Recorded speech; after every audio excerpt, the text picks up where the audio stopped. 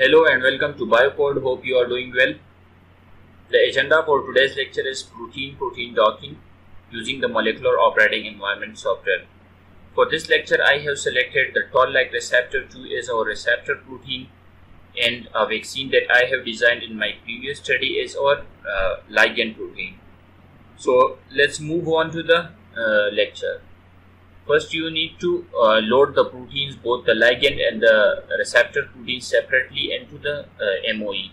So click on the open and browse to the folder where you have saved both the proteins, the receptor and the ligand. So here I have saved the ligand and the receptor protein in this folder. Click on the CWD so that when you are browsing the next time, you will be directed to the same path and you will not need to browse all the way to the same folder. So first I will load the ligand protein, that is the vaccine. Click on OK, and in the symmetry option, click on the biomolecule assembly and the drop down list. Click on OK, and now you can see the ligand protein is loaded. Now we will go on and load the receptor protein, that is the toll-like receptor 2. Both the ligand and the receptor proteins are in the PDB format. Click on the biomolecule assembly. In the same way, open the receptor as well. Now you can see the receptor and the ligand protein both in the MOE. Click on the center on the right hand side bar, and you will see the ligand and receptor protein both at the center of the screen. So now we will close the bonds, etc., the hydrogen carbon bond. So here you can clearly see the ligand protein and the receptor protein. So go to the systems on the right hand side button to change the colors of the ligand protein. So I will change the ligand color to green, and the receptor color will be red, would be better, I think. So that would be red. So now you can see the receptor and the ligand protein. Before we start the docking of the receptor and ligand proteins, we need to do the quick preparation and the energy minimization. The quick preparation, what actually it do is that it fixes the protonation, it fixes the bond angles, the bond lengths and other inaccuracies that could be in the structure. So first we will go for the quick prep option on the right hand side button of the MOE. So here you can see leave all the everything here in as by default.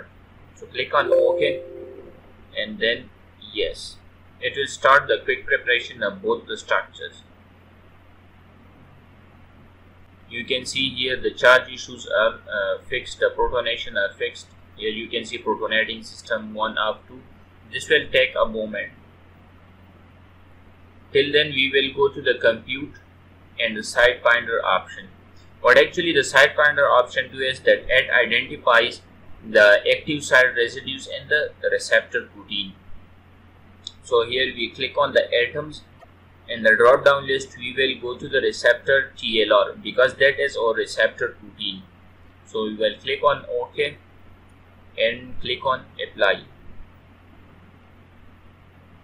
So this is how you can identify the active site residues of the receptor protein. And you can use online servers such as Cofactor server, CastP server and other related server that you can refer to the lectures on the BioCode platform. So in this lecture we will be using the site finder option. So select all of these and then click on the select residues in the SE. So here you can see the residues are selected. The residues are selected, and now we will close this tab.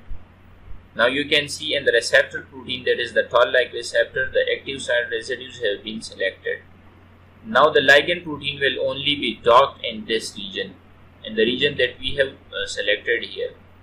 Click on the sequence and go over here. You can see the receptor proteins and the ligand protein. The blue selection you see here, that is the active site that we have selected and the receptor. Close the sequence bar and go to compute. In compute, go to dock and then to the protein dock panel. or you can simply browse from protein and then the protein doc. Here in this section you see in the receptor, here you select the receptor atoms. By default change that to the toll-like receptor because that is our receptor. In the site, what the site means is that you need to give it either at the all atoms, at the ligand atoms, at the pocket atom, or it may be the residues that you have selected. So in this case our active sites are the residues that we have selected. So it actually defines where the ligand will be docked. So we will click on the selected residues. Selected residues, that means that the protein will be docked and the residues that have been selected, the residues that were identified by the site finder function. And now in the ligand we will select the ligand protein vaccine. So this is our ligand, it has been loaded and the receptor TLR has been loaded as well. Now from here you can select where the in which folder you want to save the results, the output file. So I have already selected that. So now we will click on run. After clicking on it is asking me in doc.mdb file exists overrides. So no, I will change the file name to 1. Now we will click on run and you can see that the docking has been started over here. Close the window. Once the docking continue, it will take almost 3 to 4 hours. So for that we will close the video and come back after the results have completed. So we are back with the docking result. After the result has been completed, I have saved it in the same folder. Now we will browse onto the folder, click on OK. And here you can see the doc.mdb. This is the docked file complex. So we will click on OK, and now here you can see the results has been calculated for all the docking complex. Here are the scores, the S value, the RMSD refined, the E configuration, the E place, E refined, plethora, etc. And here you can see the 100 different conformations of protein docking. Calculated by the molecular operating environment software. What actually matters is this score, the S score matters for us. The higher the value is in the minus score, the better the docking conformation is. For that we will select the top 10 docking